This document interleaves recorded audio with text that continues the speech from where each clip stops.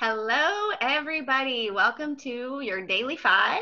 I am Jane Gallina, also known as Airplane Jane. And if you don't already know about me, you can pretty much follow me everywhere. I am on Twitter, Instagram, YouTube, LinkedIn, Facebook. Have my website at cjanetrade.com, also on TickerTocker, and I do also teach at thedarkpools.com. But let's go ahead and get into my Daily Five for today. So first off, we did have Shop going ahead and announcing earnings. Now, a year ago, I did host my annual summit, the Modern Trader Summit, and we were throwing out our long picks for the year, and Shop was my long pick. Why?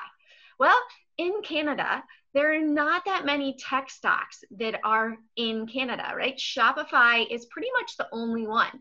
So when people are looking to invest in the longer term and the tech world is growing exponentially, they're going to look at Shopify. They can put it in their RRSPs, which is their retirement account in Canada, and they can go ahead and hold it longer term. Another great reason why this is such an amazing longer term pick, in my opinion, is because this is kind of like Amazon and Baba put together. This is where people can go, they can go ahead and build their own store, which is going to create revenue for themselves, and Shopify is going to take a portion of that, as well as a monthly fee that's going into Shopify's pocket.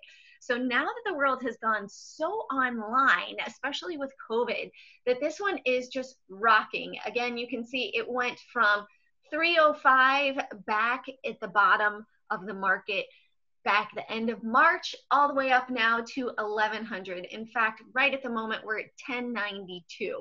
So if this one goes ahead and breaks 1110, I think we're going to see this up in, that same range such as Google, because this is going to be that new online marketplace where a lot of people are going to go ahead and start their stores to go ahead and create revenue. This is where those entrepreneurs to work online can very easily open up a store in about 15 minutes. Next one is going to be silver. The silver and metal sector right now is very hot. A couple of reasons.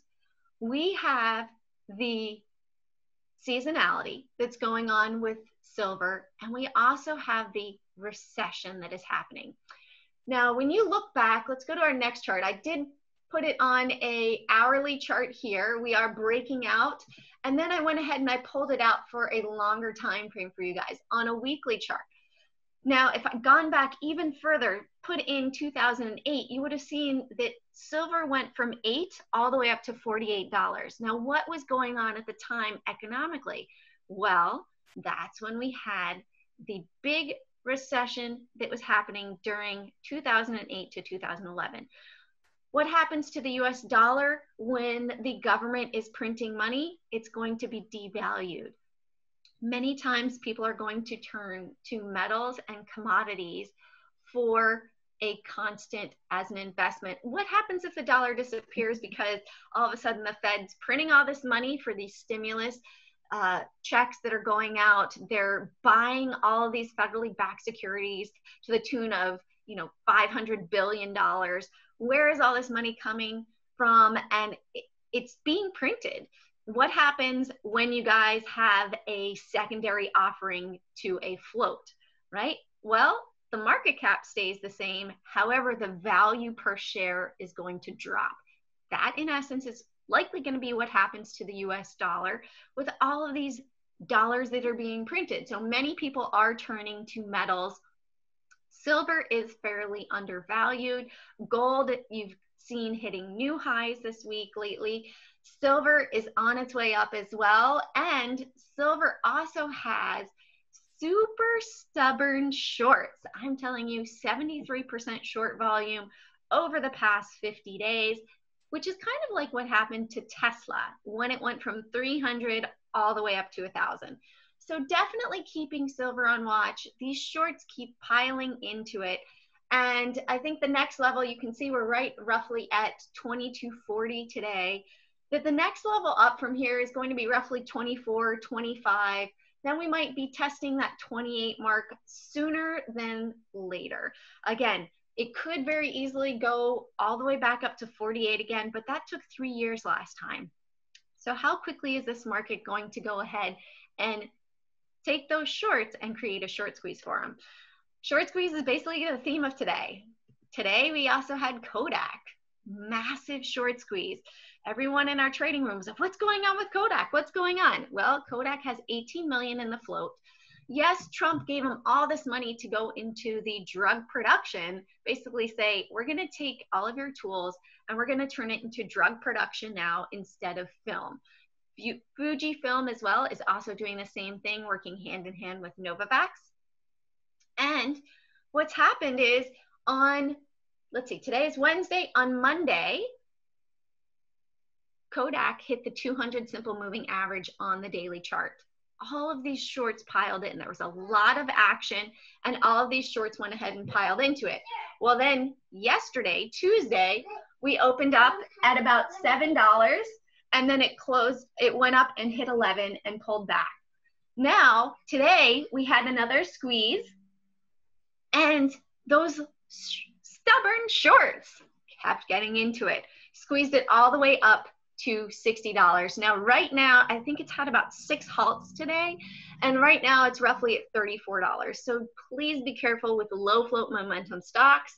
They are great when you're on the right side of the trade. However, those people that bought at 60 and now it's dropped down roughly 50%, ouch, right? So just be very careful with that.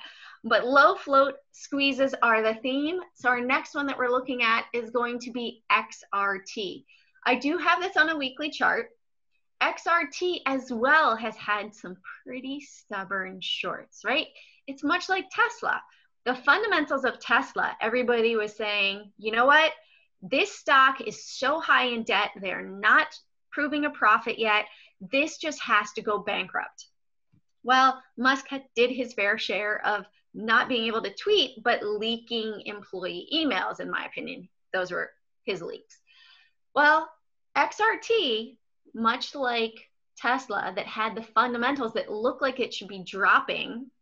However, XRT has had all of these shorts piling in. And what is this chart saying? The chart is giving us a completely different story than potentially the fundamentals of the retail world, right? So XRT is in essence squeezing all of these shorts. And I did mention short volumes. So short volumes here does have all of this. I mean, look at this, 20 days ago, almost 80% of the volume per day was short. Like, that's just crazy. What are these people looking at? We go back to that chart. Does this chart look like a chart that tells you that it's going to go ahead and drop? I mean, that looks pretty bullish to me. We're almost testing the highs. We could very easily go up to $50, even higher, 52, or even squeeze it even higher. I see a nice little cup and handle chart on our weekly chart. So these people, in my opinion, need to actually look at the chart, right? This is those shorts, that is. Longs, congratulations, loving it to the long side until it proves itself otherwise, right?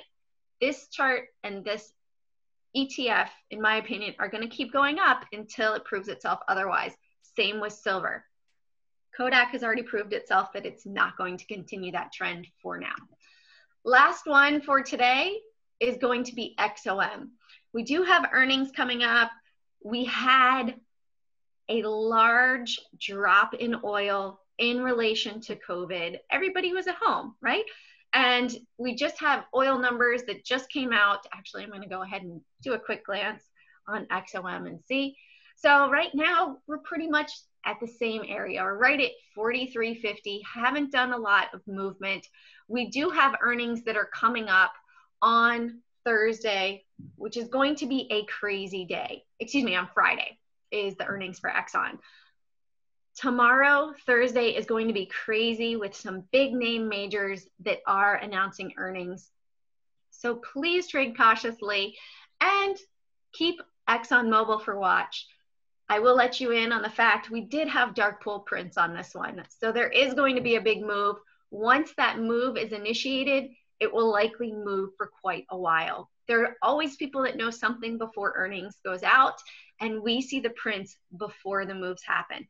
So when that happens, we're prepared. We could potentially strangle, or we just follow their coattails. When you have somebody with billions of dollars in a trade, it's very easy to profit when you follow them. If you guys want to learn more about the dark pools, please feel free to come over and join us at the training pit, which is at thedarkpools.com. Thanks a lot, guys. Hope you had a great time watching my Daily 5. And please feel free to reach out to me if you have any questions, Jane@cjanetrade.com. Hey, Grayson Rose here with StockCharts. Thank you so much for watching. I hope you enjoyed that video. If you did, consider giving it a like down below, maybe leave us a comment, and if you're new to the channel, you can subscribe at the link up above. We're gonna bring you daily content from an incredible collection of technical analysts and financial experts.